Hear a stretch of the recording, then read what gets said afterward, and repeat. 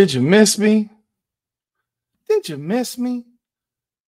Welcome back, everyone, to another edition of Rudy's Rants, powered by Come On Now, the podcast. I'm your host, Rudy Rodriguez Shomot. We're keeping it a buck is what I do. Thank you so much for your continued support of our channel. Let's jump in. This is the second part of the Sheryl Swoopes videography session, rant session. The first part, if you saw it already, is about why she can't stand Caitlin Clark, in my humble opinion. The second part is a salute to Nancy Lieberman for absolutely destroying Sheryl Swoopes on the Stephen A. Smith show. I only wish that that destruction had taken place on First Take. Stephen A., can you please do this on First Take, where you're going to get your largest audience, and it won't look like First Take is nothing more than a fluff piece to prop up certain people. I know what you really think. You've told us what you really think. You don't do it the way I would do it, because I don't come and sit here and say, well, you know, I think Caitlin Clark is the rookie of the year, or blah, blah, blah, blah, blah. But Angel Reese is doing great too. No. There's levels to this, man. Caitlin Clark is here, and everybody else is down here, including Angel Reese. Angel Reese ain't on Caitlin Clark's level. No chance in hell. No chance in hell. She is not even in the same fucking country, let alone zip code or area code. No different than when the Olympics things were, you know, when he was saying that that Caitlin Clark should have been the Olympic team. I'm not saying that other people don't deserve to be on the team, blah, blah, blah, blah, blah. No. There was one person, maybe two.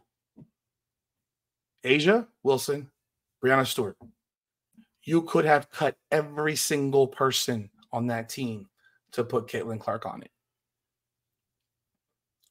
Nancy Lieberman agrees with that. But again, they're not going to publicly state, you should have cut this person on the. They're not going to do that. Let me do it. I wish they would. But Nancy Lieberman is sitting here as a supporter of the WNBA, a supporter of pushing the sport forward, someone who acknowledges that Caitlin Clark has changed the entire narrative about the WNBA as a sport. Is the product good? To me, still no. Unless I'm watching Dallas play Indiana 7 times. That's some exciting ass shit. But has Caitlin Clark changed the conversation and changed the dynamic of the league? Absolutely. They're flying charter jets now. People are getting sneakers with their names on it. People are getting endorsement deals that they weren't getting before. The attention, the eyes are on the league. Even though it might just be to watch Caitlin Clark play whoever she's playing, they're getting attention because she's playing them. But this is what Nancy Lieberman said in the broadcast that she got the opportunity to do when Sheryl Swoopes got pulled off that thing by whoever. She was definitely pulled off that, whether it was by the Dallas Wings or by the WNBA or a combination of both. She was pulled off, and Nancy Lieberman replaced her. And let's take a look at what Nancy Lieberman had to say in that particular game about Caitlin Clark. For the game, there were just hundreds of fans lined up. Oh, yeah. What Caitlin Clark has done for the game is generational. Stop it right there. Generational. Listen to that word, man. That is a word that you use for the most small percentage of professional athletes in the history of sports. We're not talking superstar. We're not talking star. We're talking crossover superstar. That's what we're talking. We're talking about this is Michael Jordan level. This is LeBron level. This is Kobe level. This is Larry Bird level. This is Magic Johnson level. This is a generational star. I mean, that word holds weight coming from a Hall of Famer. Holds serious weight. Generational. But let's continue. And I just, as a baller to a baller, I just want to say thank you to you, Caitlin Clark. Let's stop it again right here.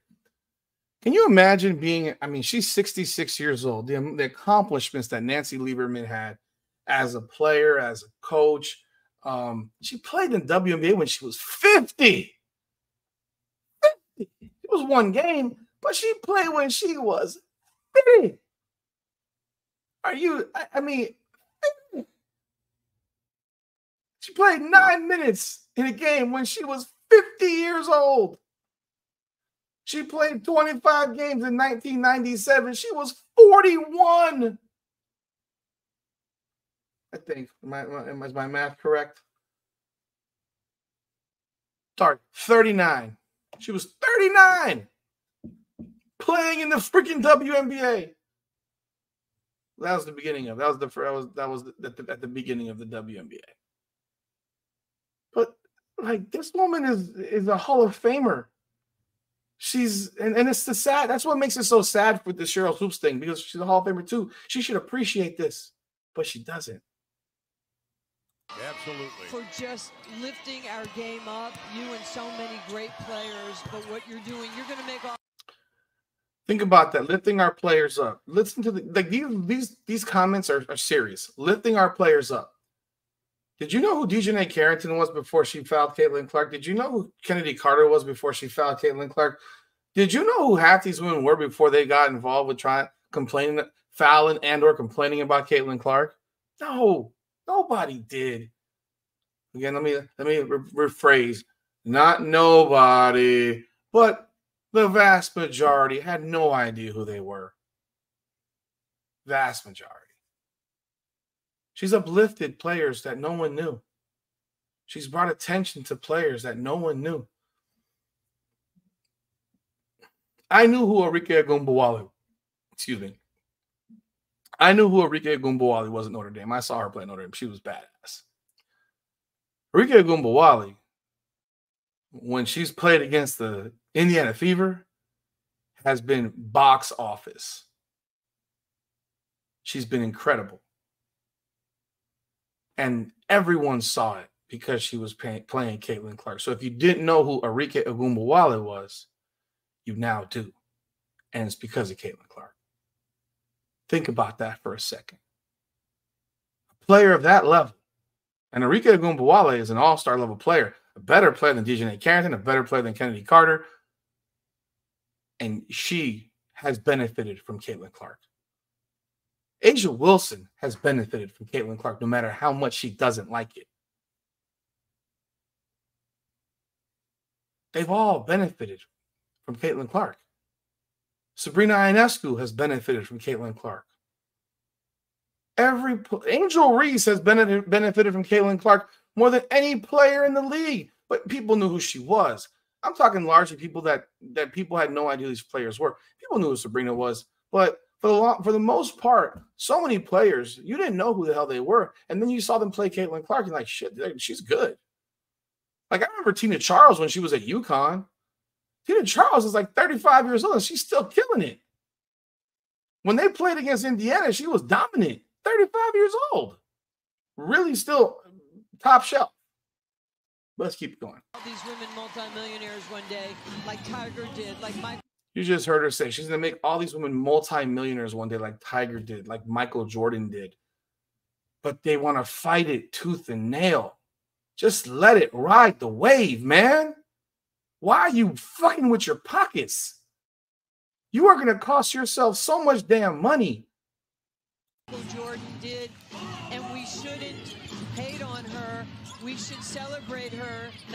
That's a message to Sheryl Swoopes, and we'll see more about that later on in this video. But that's a message to Sheryl Swoopes, who she was sitting in her chair for this game. We should celebrate her. We should not hate on her. But yet what we're going to do is we're going to hate on her. We're not going to celebrate her. We're going to have players past and present. Hell, Gino Auriemma hating on her. Hating on her, not celebrating her. Don't ask me to celebrate somebody else when you won't celebrate the clear most important player to the future of the WNBA. Let's keep going. Not tolerate her. I'm not saying everybody's not going to be at the same talent level, but I'm saying that Caitlin Clark has just caught the attention of the world. She might be right now, maybe her and Simone Biles, the most visible women athletes in the world right now. You heard that? You heard that? She just compared Caitlin Clark to Simone Biles, who is just coming off of the Olympics, who is the greatest Olympic gymnast, female gymnast champion in the history of the sport, worldwide. That excerpt's coming from Stephen A. Smith's show, and I'll pop it right back for you. And this is a good thing for sports. And internally, we can be women. We could be our worst enemies. We should embrace people who take us to another level. And she's done that, and it's proven from her collegiate days with TV, with jersey sales, with arenas being filled. Why wouldn't you want to ride that train to success? Because it will change your tax bracket, incrementally because of what she's doing. And there's so many great players like A'ja Wilson. I don't care about A'ja Wilson. A'ja Wilson's not changing anyone's tax bracket. Caitlin Clark's changing her tax bracket. And then you hear that. You hear her. Why would you not celebrate this? Why not? What is the problem? Why does it bother you so much? As I explained in my previous video that we'll post before this one, we know why. Because Sheryl Swoopes can't accept the fact that Caitlin Clark as a rookie is better than she was in the duration of her entire freaking basketball playing career. She hates it. She can't stand it. She's my unanimous MVP in this league. I don't think there's a player in the world right now better than A'ja Wilson. And I would debate that. I would debate that topic. I think Caitlin Clark is just as good as A'ja Wilson. Skill-wise, I think she has more skills than A'ja Wilson. I mean, A'ja Wilson, if you want to keep it a buck, A'ja Wilson, their team is worse this year with A'ja Wilson having the best year of her career. They're worse this year than they were last year. She's having the best year of her career, and they're a worse basketball team. What does that tell you? It tells you that maybe she's taking too many damn shots.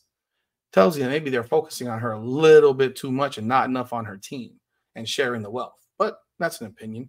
I'm not going to argue with her. If you have A'ja Wilson as the MVP, I'm not going to argue that. She deserves it. Oh, I'm sorry. I used the word I don't like, deserves. No, she's earned it. She's earned it. If she wins, she earned it. And she's probably going to win.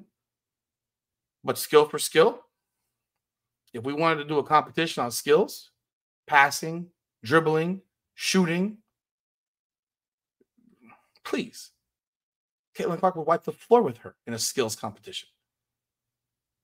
We got great rookies. And you and I have discussed that, there was this quote by Sheryl that said, Oh, sorry for the chop. I just basically pieced this video together, so I just wanted to put it all in one spot. This is where she's talking about Sheryl Swoopes, where she actually made a phone call to Sheryl Swoopes to speak to her, or Sheryl Swoopes basically wouldn't speak to her for that matter.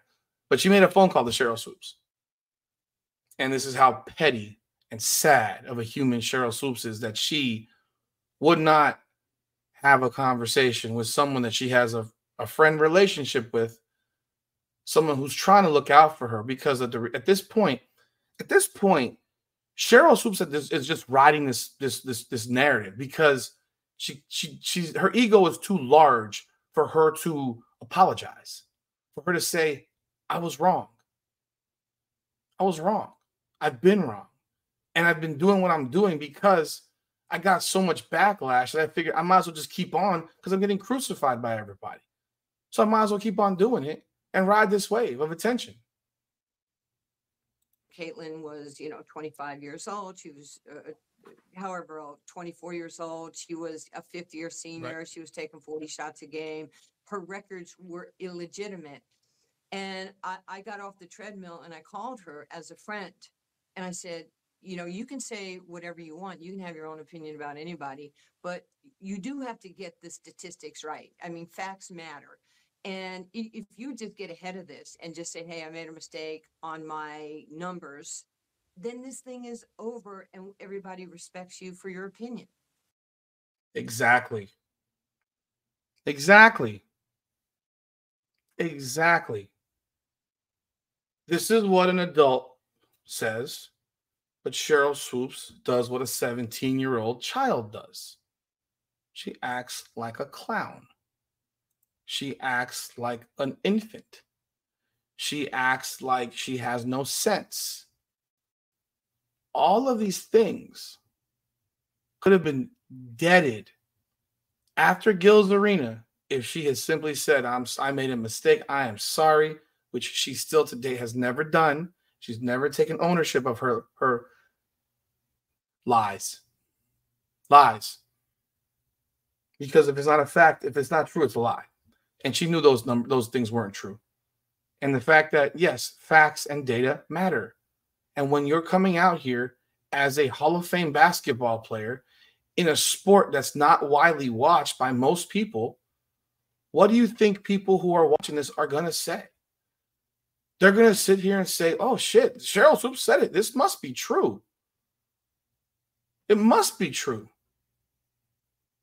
And they get an opinion based on a lie, based on false information. They formulate this opinion based on false information.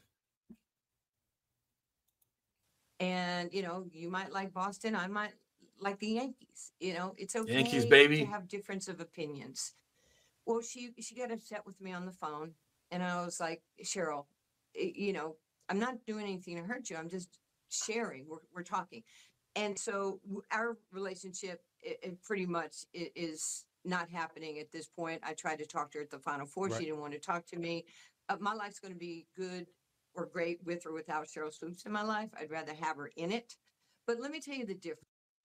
Think about that for a second. This is a grown-ass woman, 66 years old.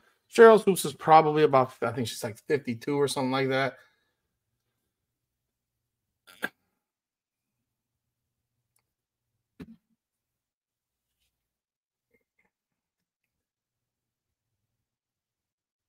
Can you imagine ending a friendship?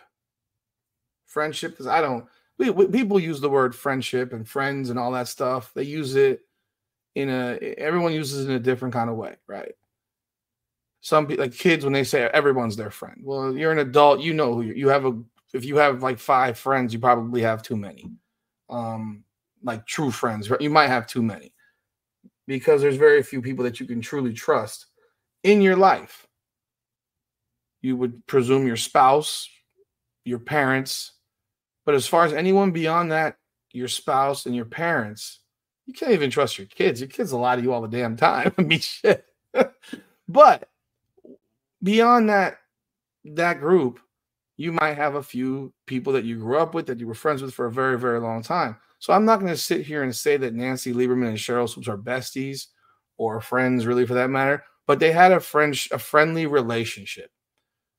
I'm sure Sheryl Swoopes looked up to Nancy Lieberman when she was younger, as she is a Hall of Famer and a very well-known basketball player.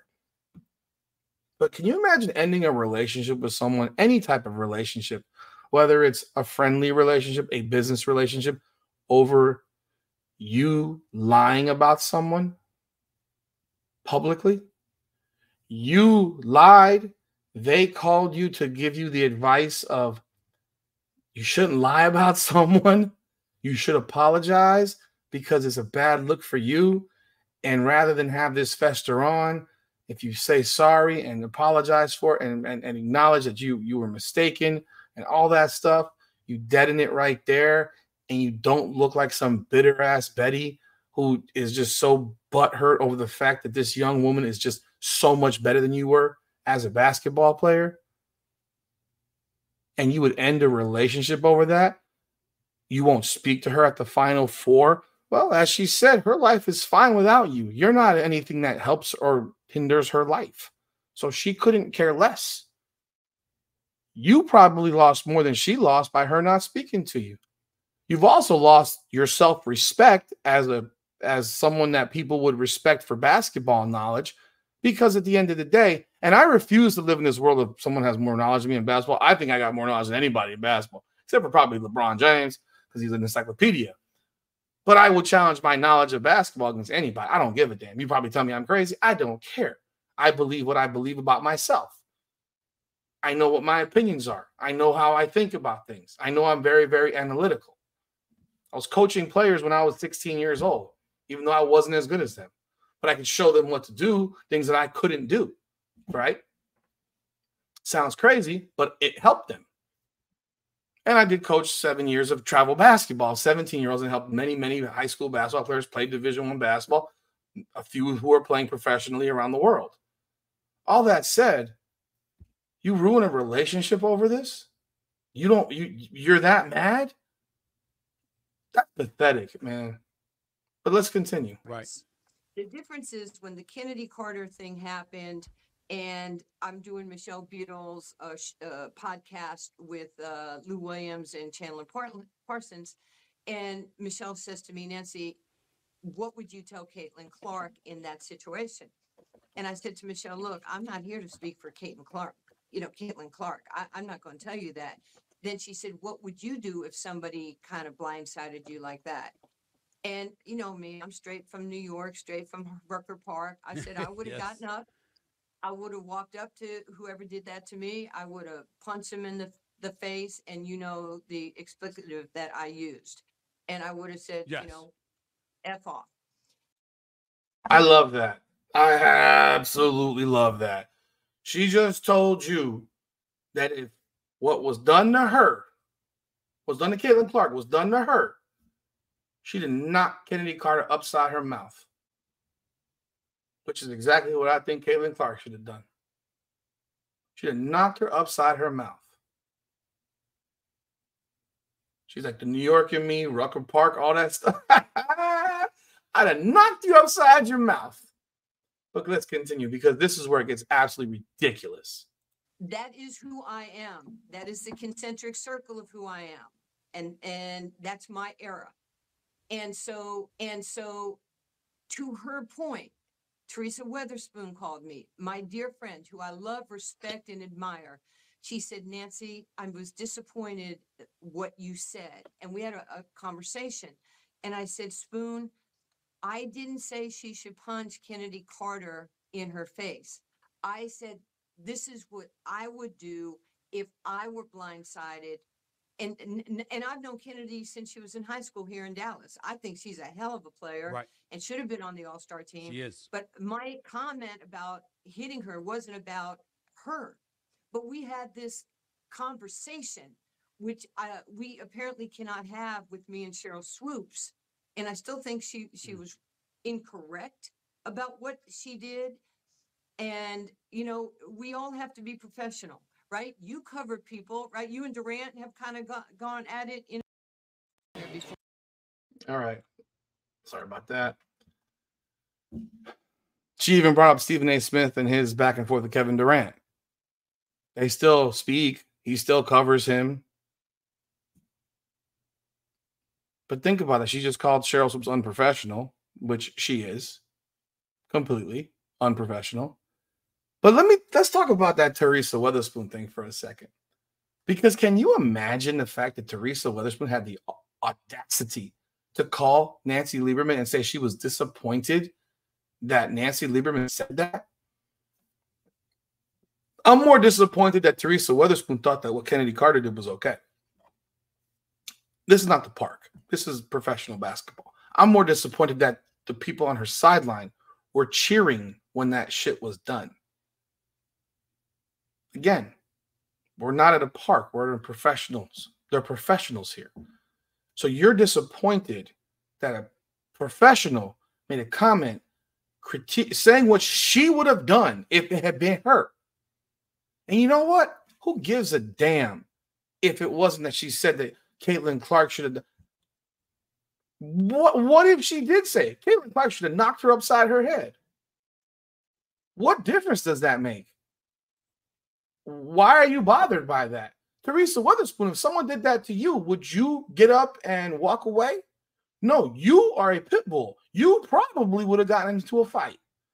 But you know what you know what? That never would have happened to you because you never had to deal with the level of hate and vitriol and vile from your contemporaries in the WNBA due to absolute jealousy and disdain for a player that you know is better than you in every way. And that is what it all comes down to. She's better than them in every way, and it pisses them off. And Nancy Lieberman kept it a buck, like she should. Because what are we doing? Why are you uplifting this game? Why are people so afraid? Why are people so afraid of it? Like if you're bothered in year one about Caitlin Clark, imagine what it was like to play against Michael Jordan, who got his balls blown everywhere he went.